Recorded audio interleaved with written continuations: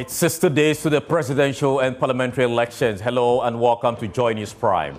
We're live on DSTV channel 421, Go TV channel 125. I'm Carlos Caloni. Now headlines this are: government in a desperate attempt to prevent Labour's nationwide strike as its ministers for national security, lands and natural resources, interior, defense and environment are currently locked up in a meeting finalizing plans to combat the Galamsey menace. We are just on the verge of deploying these river guards. A meeting is scheduled at the Ministry of Defense today at 12 o'clock to cross the T's and dot the I's. The deployment of these river guards will really go a great length at helping us monitor the river bodies 24/7. Meanwhile, organized Labour's impending strike hit a snag as Ghana Medical Association opts out, explaining they were not consulted earlier. And police fight off Galamsey, refusing to act on illegal mining close to its vicinity in Anyinam, as alleged by the CEO of the Minerals Commission. Details as the police says several operations on the Birim River, which is 800 meters away from the police station, led to arrest and prosecution of 4 persons. And the Electoral Commission takes on National Democratic Congress, insisting the Commission will make the provisional voters register available to parties in 2 weeks, not in a week as speculated by the NDC.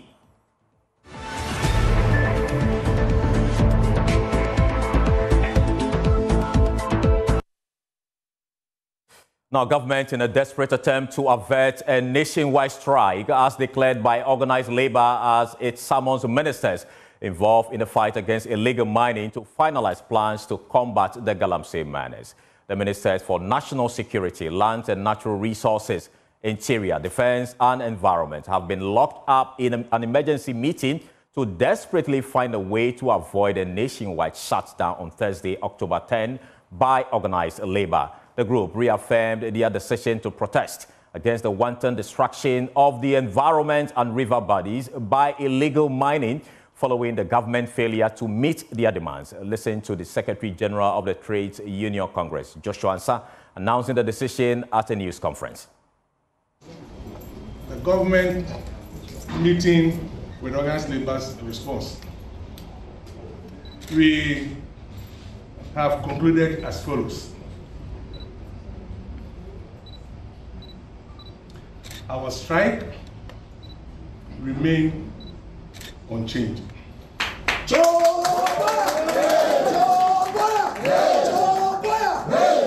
I want to repeat, the strike notice remains unchanged.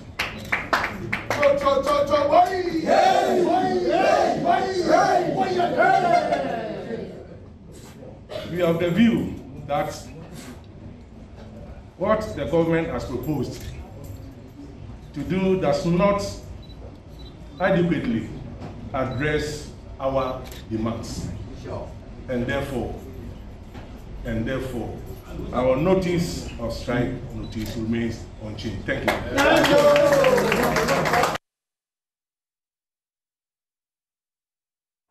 Well, the government is making frantic efforts to avoid this full-scale strike by labor. In fact, we understand they are currently still locked up in that meeting to devise the best strategy to deal with Galamsey. Here is Minister for Lands and Natural Resources, Samuel Abojinafor, speaking to my colleague, Elton Broby, earlier. Felt that in the circumstances, this move was one which will not be detrimental to our efforts at regulating small-scale mining. So essentially, that's what it is. The decision has been taken to revoke LI 2462. The fight against illegal mining has been ongoing under this government for the past 7 years. Excuse me, I would say that no government has fought this menace as much as Akufo-Addo's government has done. Indeed, we all know that illegal small-scale mining has been with us for many years. And when the president gave his inaugural address on 7 January 2017, a greater part of his speech focused on the issue of illegal small-scale mining. That definitely presupposes that illegal small-scale mining was a major problem at the time he took the oath of office on 7th January 2017. For about 6 months or so ago, we took the decision that we need to roll out a policy of river guards. In other words, we need to have a dedicated cohort of people, a dedicated personnel, group of people, personnel, who will patrol and monitor our river bodies 24/7. And so we began a collaboration with the Ghana Navy, where we procured 5 speedboats and began a very rigorous recruitment process or exercise, which resulted in the recruitment of some 300 young men and women. They were trained extensively in how to pilot these boats, in how to have body cams, and how to use drones, and so many other components of this policy have now been put together. And we are just on the verge of deploying these river guards. As I speak to you, a meeting is scheduled at the Ministry of Defense today at 12 o'clock to cross the T's and dot the I's in respect of this issue of river guards. And we think that the deployment of these river guards will really go a great length at helping us monitor the river bodies 24/7, as it were. And this has been work in progress. This is not something that has just come up.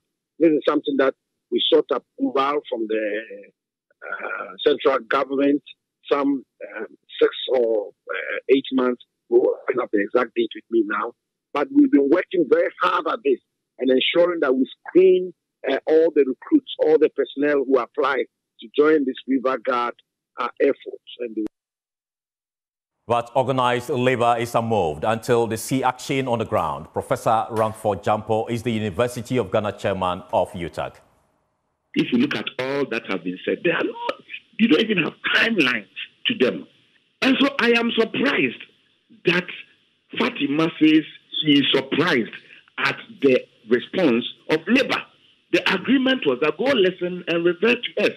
They want to listen. They came back to us and we said, no way. If government is serious, a simple temporary moratorium on mining, so we all sit to dialogue, will be the way to go. But you are talking about things when Parliament reconvenes. When is that? And we are going to collaborate with Labour to fight Galamsey. How? We are going to ask that special court be set. And meanwhile, people are dying. People are dying today. So why wouldn't you... The special court was one of your own demands. So that we look at the other long-term interventions. Why don't we stop the death now?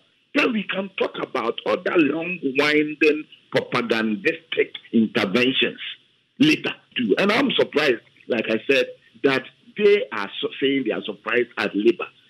The kind of leadership of Labour Union today, they are not zombies.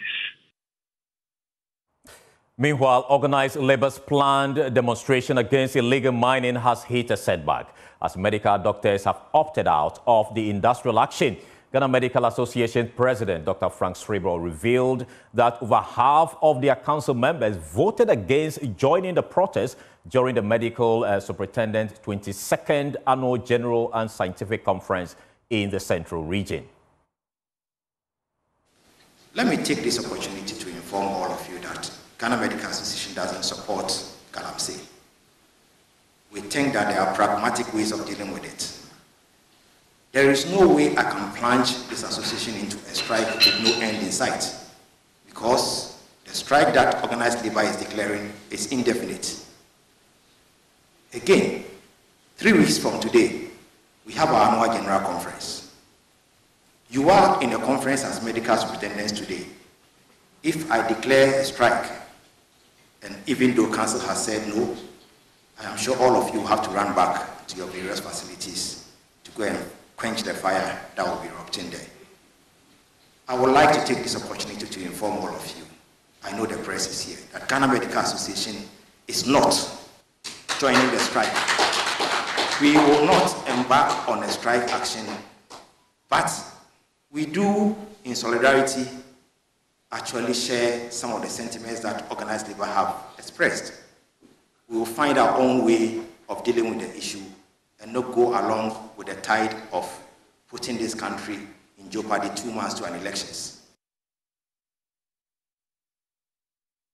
Now, Ghana Police Service is fighting off claims about refusing to act on illegal mining close to its vicinity in Anyinam in the eastern region.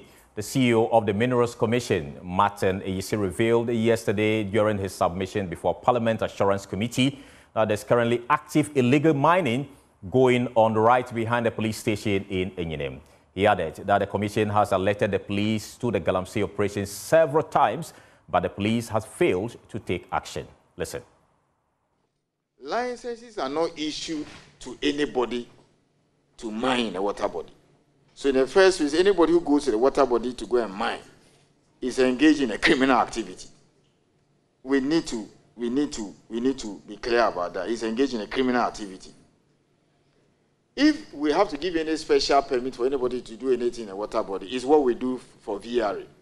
That from time to time they come for this special permit to dredge the estuary to allow these water snails that host the behavior parasite to go away. We do that, and that's a proper thing.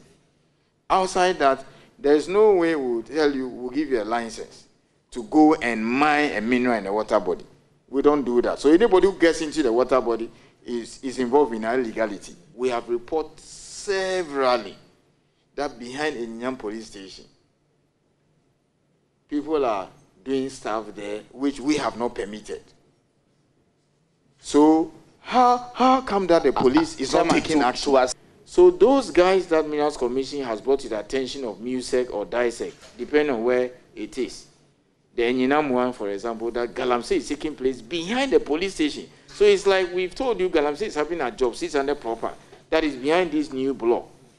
Respectfully, Honorable Okujeto, and chair of this respectful Honorable Committee, the Minerals Commission officer has done his work. I am not saying that we have also not let Ghana down or we are 100% right. Because they have told you that there are instances where people have had all their rights and they have made mistakes. Of course, that's why they are inspectors.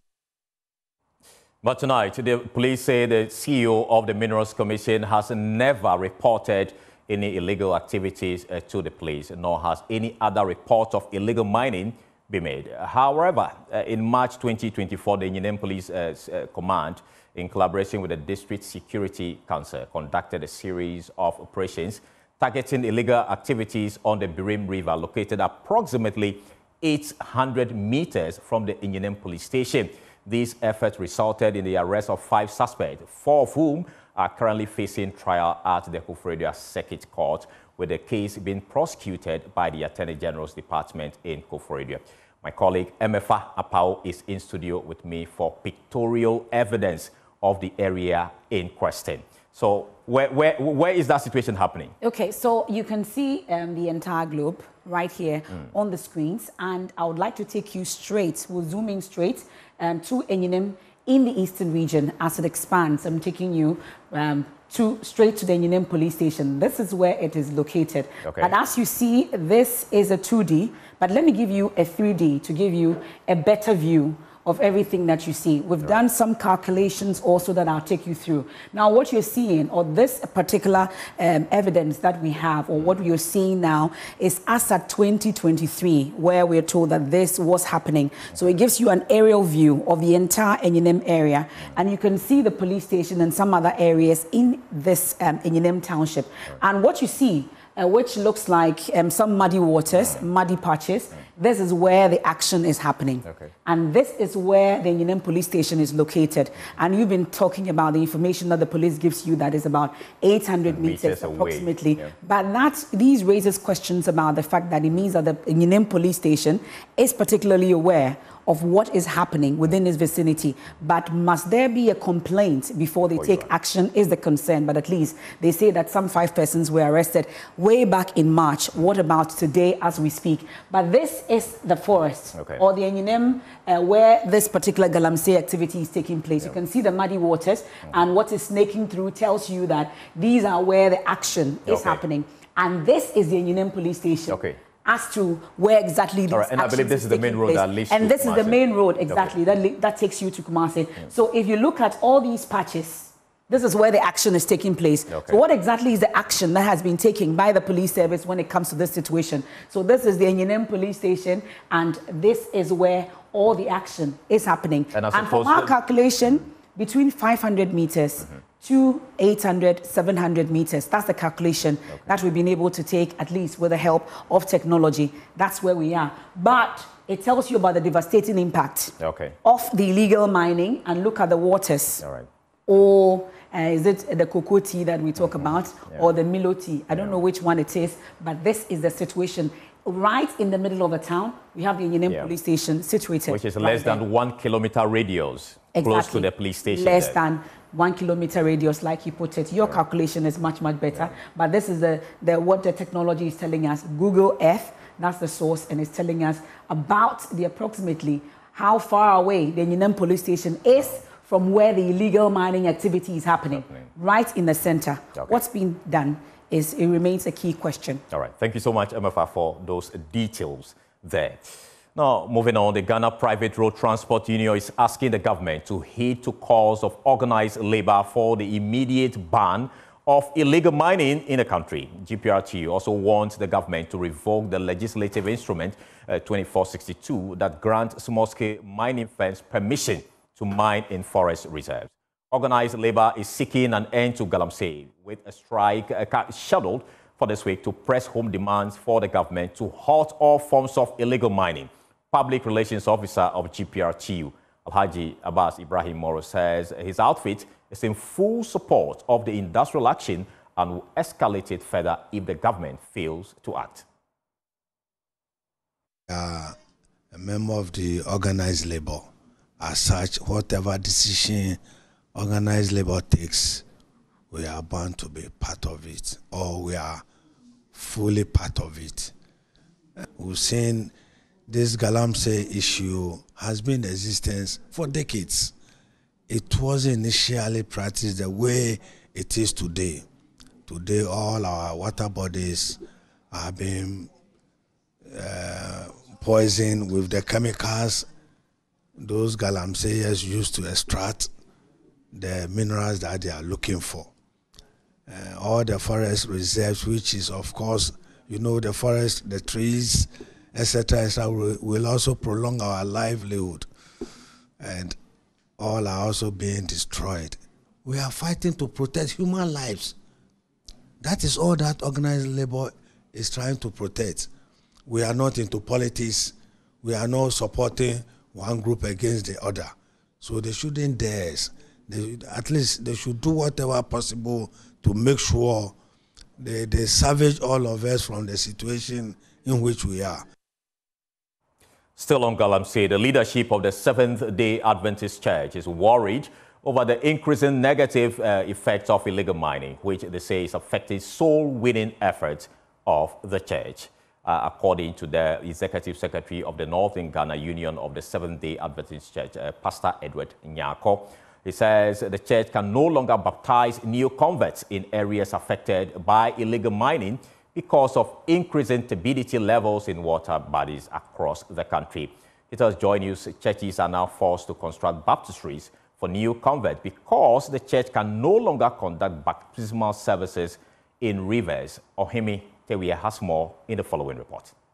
The Northern Ghana Union of the Seventh-day Adventist Church has 2,251 congregations in the northern sector of Ghana, with a total membership of 218,000 as of the end of July 2024. For years, the Seventh-day Adventist Church, which believed in the biblical baptism of immersion, has been conducting baptisms of new converts in rivers and streams. But the church is being compelled to construct baptistries in place of conducting baptisms in streams and rivers. That is according to the Executive Secretary of the Northern Ghana Union of the Church, Pastor Edward Nyako. Galamsey has come to destroy all the water bodies. So it's also affecting our baptism because previously we were baptizing in rivers, but nowadays all the water bodies are contaminated. Therefore, that has resulted for this church to build this baptistry so that all those who will be baptized and the pastors who will be officiating will not be contaminated. Pastor Nyako spoke at the sidelines of the 40th anniversary climax of the Boshen Kropo branch of the Seventh-day Adventist Church. Now, convener of the Fix the Country movement and leader of a recent protest to demand governmental action against illegal mining has been denied bail 3 times in a row. Oliver Baka-Vomawo has been denied bail twice by the Circuit Court and once by the High Court and will continue to be in detention. Meanwhile, 52 other persons who the police have charged for various offences in relation to the protest have now been admitted bail after spending 2 weeks in custody. Member of our legal affairs desk, Kweku Asante, has been shuttling or engaging with some of them and now report. It's been more than 2 weeks in either police or prison cells for some 53 protesters who were arrested in relation to the Stop Galamsey protest. 52 of them now finally having been granted bail by either the Circuit Court or the Accra High Court. And they are now undergoing the process to ensure that they meet the bail conditions and go home to be with their families. Oliver Baka-Vomawo, the leader of the Fix the Country movement and organizer of that protest, however, will continue to be behind bars because both the High Court and the Circuit Court on 3 different occasions have refused to grant him bail. They have cited some legal issues that does not allow them to grant him bail, in particular having to do with Section 96(5)(c) of Act 30 that talks about an accused person in another trial who has been granted bail and the apprehension by the court that that person might go and commit another offense if he's granted bail.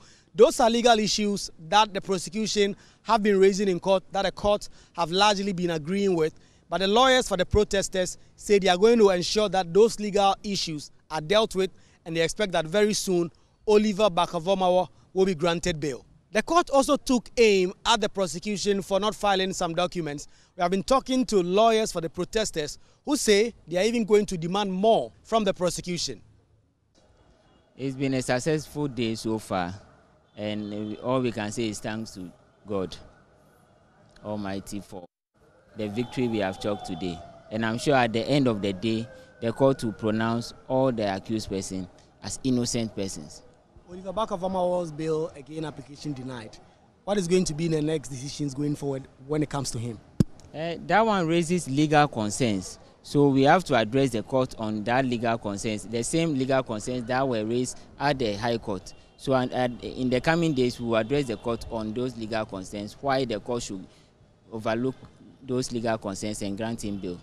There's an issue of the prosecution not filing some documents, some processes. The court is now asking them to do so by the next agenda dates. What do you make of that? Yes, that one is in order. And we have a lot of documents that we will be asking that the prosecution to provide, because so far the documents they have provided are not what we are looking for. We are looking for more documents from them. So at the next agenda date, we will put that on the table and get them to provide us with those further and better particulars. State prosecutors opposed many of the bail applications. The others that they asked the court to deal with its discretion. The state prosecutors have now been asked by the court to ensure that all the necessary documents are filed for the trial to start. In fact, the High Court ordered the trial court to actually commence Oliver Baka-Vomawo's trial within 72 hours or consider granting him bail. These were some of the issues that were raised in court by the lawyers, and the judge said the 72 hours has not yet been reached, and when it gets there, the court may consider granting Oliver Baka-Vomawo bail. But as of now, the good news for the families of the 52 persons who have now been granted bail is that their family, their kith and kin, will now come to them in the house and spend the weekend with them at least, as they have now been granted bail, with the exception of Oliver Baka-Vomawo, who will continuously be in custody until a court of competent jurisdiction grants him bail. Reporting from the Circuit Court here in Accra, my name is Kweku Asante for Joy News. All hail Pando Senior High School, riding high on the wings of victory. Winners of the 5th edition of the Energy Commission's Senior High School Renewable Energy Challenge, the final event under the theme Application of Renewable Energy Technologies in Solving Land Degradation and Water Pollution. So the Pokpa Technical Institute, Ahantama Girls Senior High School, Ola Girls Senior High School, Obuasi Senior High Technical School, and St. James Seminary Senior High School also fight for the top prize. Jacqueline and Soma Yebua has more in the following report. The grand finale, held at the Accra International Conference Center, was held under the theme Application of Renewable Energy Technologies in Solving Land Degradation and Water Pollution. And Bando SHS, well, they just didn't compete. They anticipated their win, electrifying the judges and audience alike. The other niggas were making noise. We didn't make noise. What did you do? We're there, natural. Calm and collected. Mindful and demure. We maintained our steez. And what did you do? We delivered. The competition saw stiff rivalry from the Bokba Technical Institute, Ahantaman Girls Senior High, Ola Girls Senior High, Obuasi Senior High Technical School, and St. James Seminary Senior High. But in the end, Bando's winning project focused on harnessing plastic waste as a valuable resource, turning what's often seen as trash into gold. Their innovative approach not only impressed the judges, but also offered a sustainable solution to plastic pollution. In the end, they switched on a winning performance, leaving the others in their shade. Yes. We what? GGI what? Go get it! We have no time to waste. What do you do? Dead! Dead! Why are you saying? Why are you saying? So mesmerizing. I knew it. Because if you had listened to our anthem from the onset, we said, "O blessed Pasek, not invade thy soil." Therefore, there is no way Pasekan's soil is going to be invaded. The Bokba Technical Institute, the first runner-ups, were still beaming with joy despite not taking home the trophy. I told you the early hours that we were going to win, but we couldn't make it. So second is the same as first, so we made it again. So maybe next year we'll try our best. Officer in charge of renewable energy regulation at the Energy Commission, Bernice Notte, praised the Winning Schools project and revealed that all projects from participating schools would be further developed.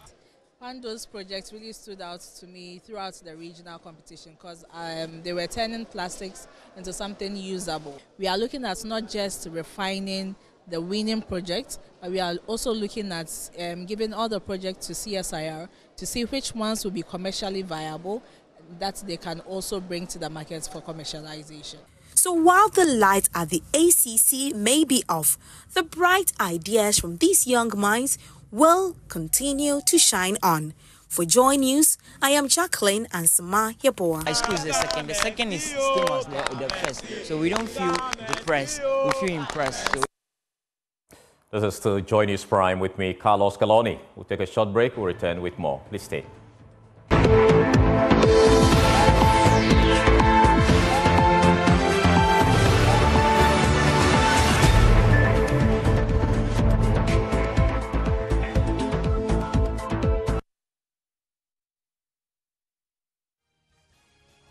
Welcome back. Election Headquarters is brought to you by Petrosol, Platinum Energy, Energizing Dreams, the Chartered Institute of Management Accountants, and the American Institute of Certified Public Accountants, together as the Association of International Certified Professional Accountants, German Ozone Medical Center, Alternative Therapy, Dental Wellness and Beauty, also Chopbox Technologies, a convenient service and Youth Bridge Foundation, bridging the gap for positive youth development.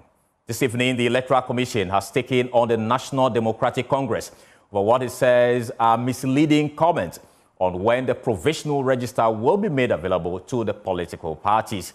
The NDC has, in the past few weeks, raised allegations of illegal voter transfer and other discrepancies in the voters' register, calling for an audit.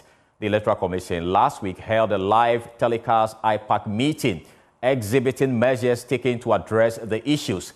Listen to the EC chairperson, Jane Mensah's announcement on when the corrected provisional voters register will be made available to the parties. We would have the media cover all our processes from media IPAC meetings from now on. We should, within the next 2 weeks or so or earlier, present you with the revised, provisional voters register as indicated, to allow you to review it and to inform us of any discrepancies that you may have. In addition to that, as that goes out, we would also, post, the register online to enable citizens have the opportunity to inform us of their discrepancies and to allow us to correct them.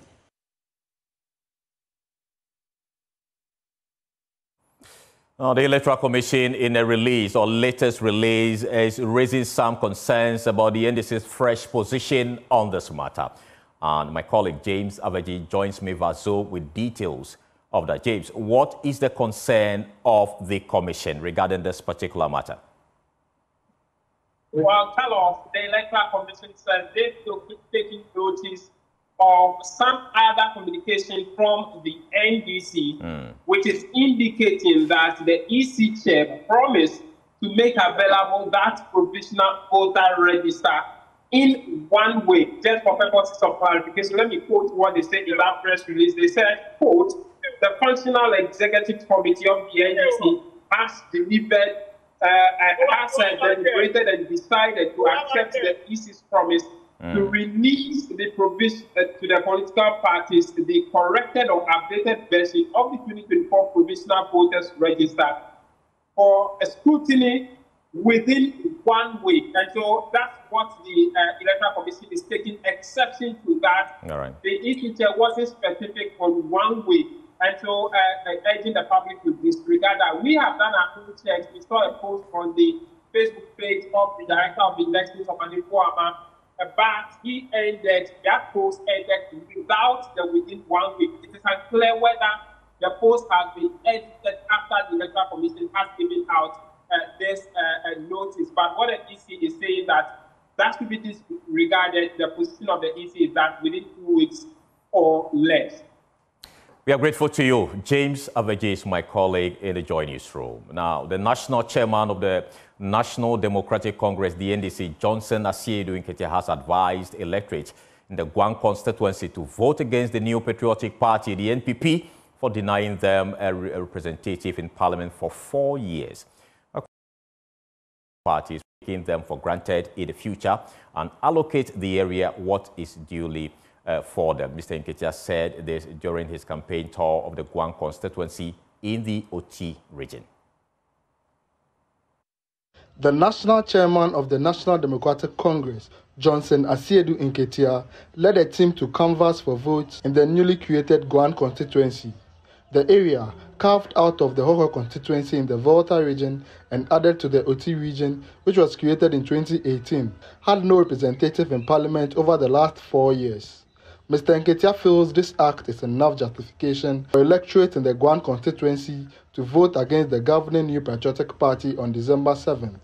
So let us fight them back, at least to demonstrate that you cannot treat a group of people in a country, take their vote away with just a letter written by one person, and that for 4 years that group cannot be in parliament.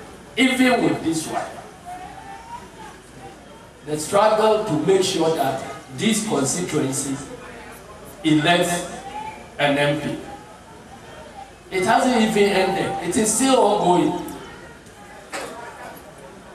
People are still contemplating whether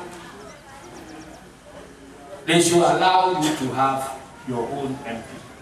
And they are citing technicalities and things in the courts and other places. To demonstrate that you have serious revulsion about the treatment that has been meted out to you.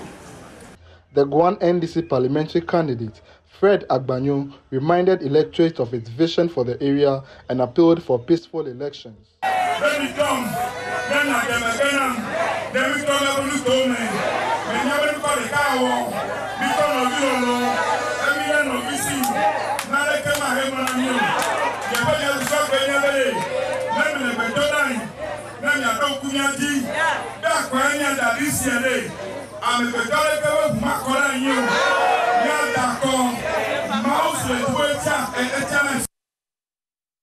Stakeholders are pushing for collaboration between the media and security agencies ahead of the 2024 elections.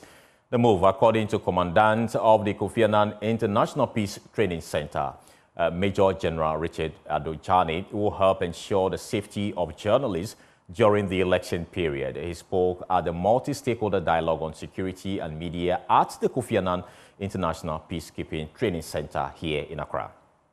In Rwanda, one journalist got up and called one group cockroaches.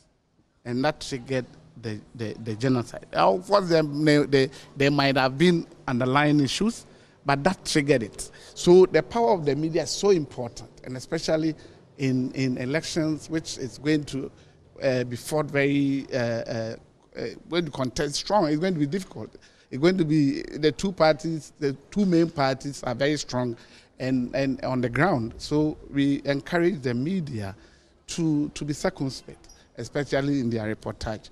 With the security agencies, they also have a role. I mean, we expect them to be fair and in the way they deal with the various parties, and also with the citizenry. That's what you're looking for. And we think also that the media should collaborate with the security agency. We have an election security task force. I expect the Ghana Journalists Association to sit with them. And somebody was asking about the security of the media person and all that. I think that when they collaborate and sit down and put and plan, they will know how best to handle this situation. The media people will feel very safe on the ground. And we are looking for a very peaceful election and a very transparent one. The Danish ambassador to Ghana, Tom Norin, has also been weighing into the conversation about press freedom. He is asking the media to make deliberate efforts in building trust with the citizens to ensure their safety and freedom. He spoke on PM Express last night. And having a strong and independent media is part of that trust building. Okay. The fact that if things go wrong, there's somebody there, you can call it the watchdogs of society, to keep our institutions, keep our politicians, keep our businesses, keep our CSOs, whatever it is, keep them accountable for whatever they say and whatever they do.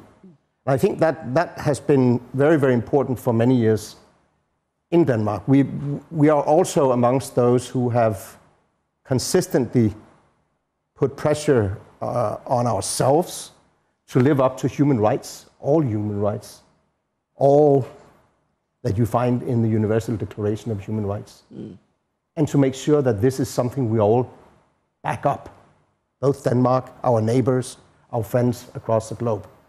And personally, I see press freedom, a strong press, as one of the most important human rights we have.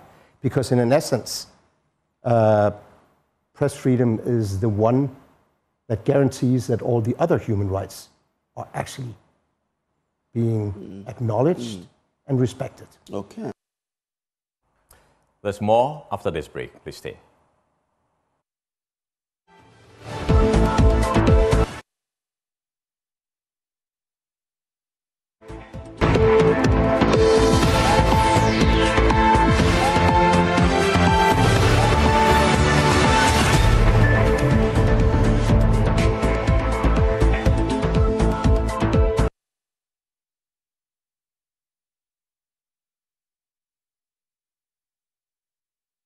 Welcome back. Now let's take you to the streets of Accra, where hundreds, including the clergy and civil society organizations, have taken to the street to pile pressure on the Chief Justice and the Attorney General to fast-track hearing of a case which has slowed the process of getting the newly passed anti-LGBTQ bill into law.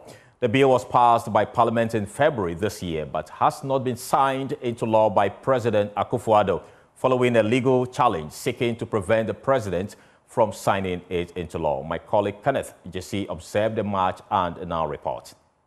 Well, thousands of Ghanaians thronged the streets of Accra to march in protest to the delay in the hearing of the anti-LGBTQ bill.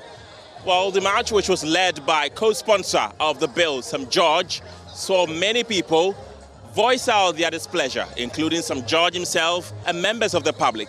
We are simply here to ask the Chief Justice to stop being selective in the dispensation of justice. We are demanding that the Chief Justice stops abusing her office and her power. She's using her power capriciously and maliciously, and that has been warned and prevented in Article 296 of the Constitution. What is keeping her? What is keeping the Chief Justice? That is our concern. So the Chief Justice should give us a ruling. The Chief Justice should proceed with the case. That is what we are asking. That's what we are asking. For the Attorney General, we are asking the Attorney General to do his work which we as taxpayers pay him. This is a divine call, a clarion call for us as a people to observe what we were born into. My brother, you are a man. I believe you have a wife. Definitely you are going to have children. And that is what the Bible tells us as Christians, that a man should marry a woman. There's nowhere in our religious beliefs where a man is supposed to marry a man. Well, some judge petitioned the Attorney General and the Supreme Court to collaborate and ensure expedited hearing of the case.